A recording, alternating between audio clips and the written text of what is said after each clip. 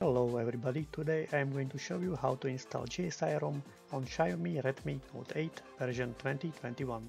This phone unfortunately do not support flashing recovery tools image, as for example TVRP or CVM, but support Project Treble and has Android 11.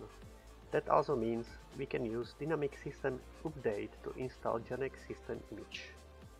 Please keep in mind that this guide is not going to be about installing custom ROM, which is not the same thing. In this guide we are going to install GSI, which is also really cool and can provide something similar like we know from computer world, and that is dual boot. And if you are here for World of Tanks, stay tuned. I am going to install and test World of Tanks game once project is finished. Before you start doing anything with your phone, make sure you back up everything which you need to prevent that loss. We can start with unlocking developer tools in your settings. To do that, tap on your settings, then about phone, then hit the MIUI version several times until you see message you are now developer.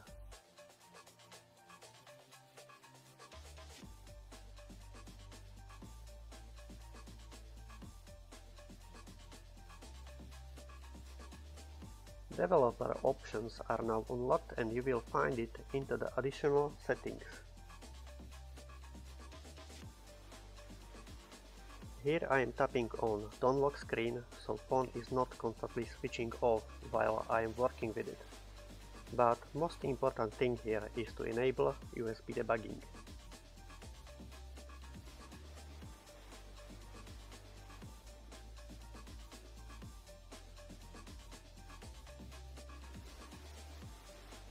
In next step, scroll to MI Unlock Status.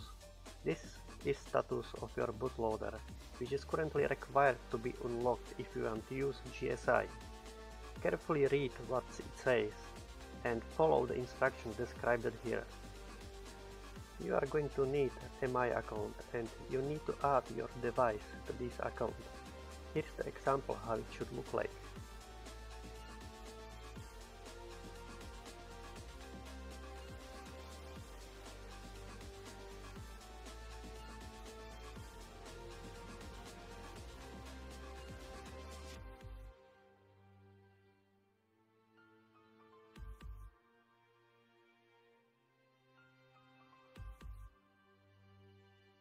Okay, let's prepare everything which we are going to work with in advance.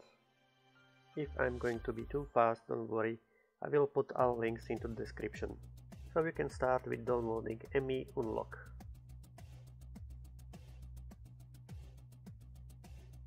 You are also going to need ADB Drivers for communication between PC and the phone.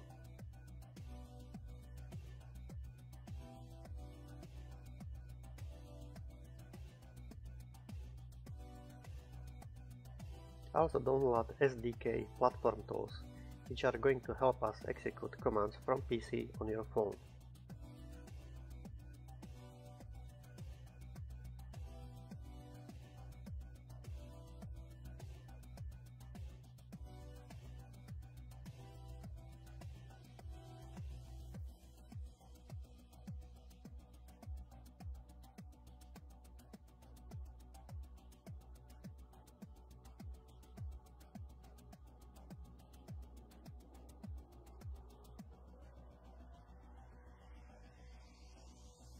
Once basic things are downloaded, extract them into the folder.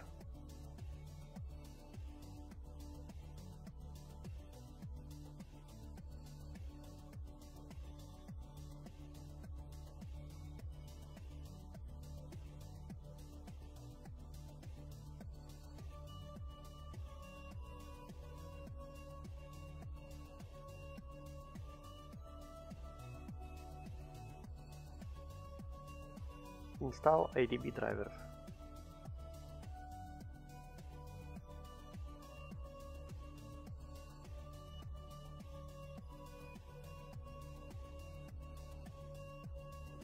Once ADB drivers are installed, we can plug in the phone with the USB cable.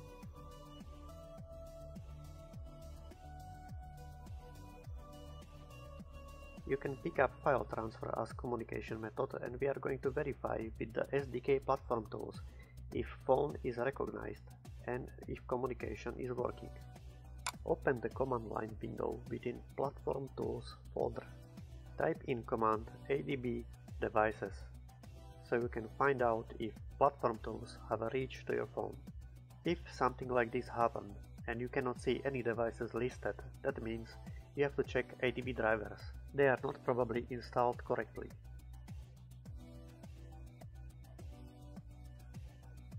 With the right button on your mouse, click on the computer and select Properties. Open Device Manager. If you are going to find out ADB interface with the exclamation mark in your Device Manager, that means that driver installation failed and you are going to need replace driver with something else which is working. For me, this specific driver worked, and I am going to paste link into the description. It may save you few hours of searching on the internet. Just follow the video guide and proceed with the manual replacement of the driver.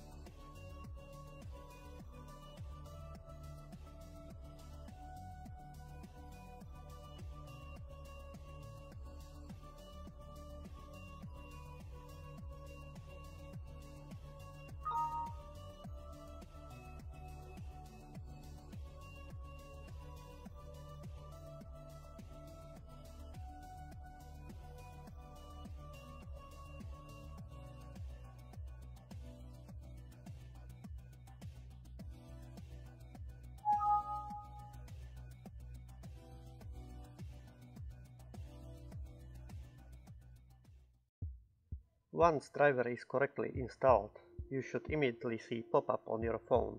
Your phone is exchanging RSA keys with your computer for encrypted communication.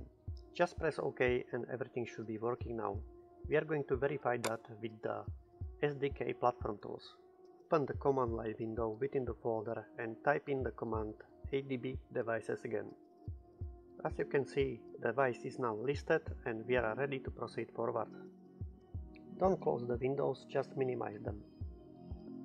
Navigate to folder Mi Flash and open the application. Proceed with the signing up to your Mi account.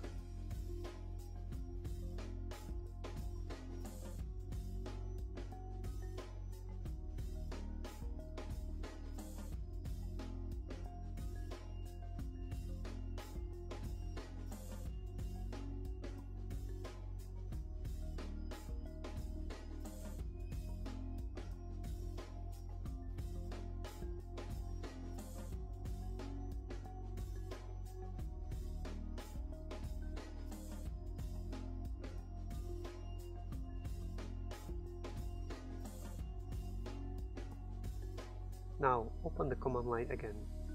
Write in the command ADB reboot bootloader.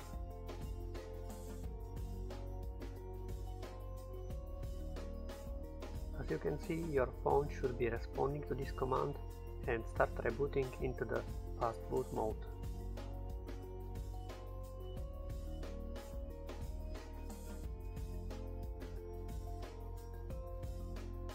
Also, Mi Flash tool now should be able to detect device. Feel free to help yourself with the refresh button, then click Unlock. After pressing Unlock, you will find out your waiting time. Mine was 7 days, yours can be different. I am going to stretch out the window so you can see what is right there. In my case, already few days have passed. Unfortunately, you cannot do anything with the waiting time. Just wait the period which is set for you and then you can proceed forward. After waiting time, process will remain the same. Open command line window within the folder of the SDK Platform Tools. Write in the command ADB Devices. I am now preparing Mi Flash tool. Shortly after typing in command ADB reboot bootloader, my device should be recognized by Mi application.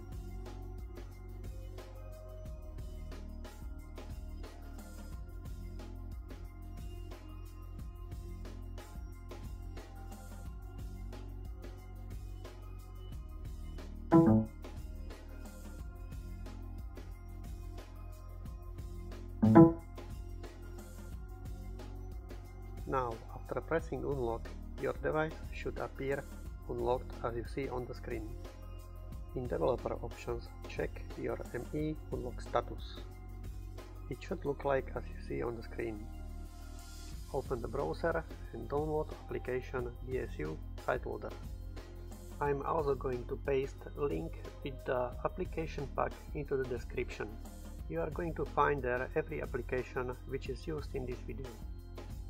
Just unpack it and place folder into your SD card. If you decide to download application manually, you can follow the video guide.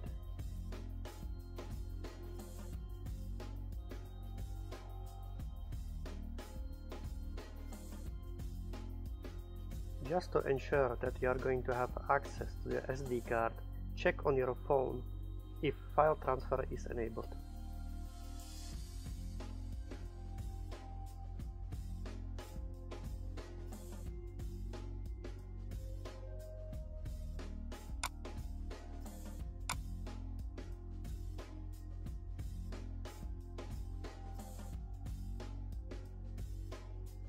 Now, pick up the phone, locate the DSU SiteLoader application on your SD card and install it. You can use any available file manager on your phone. In my case, I placed it into the folder 1APK.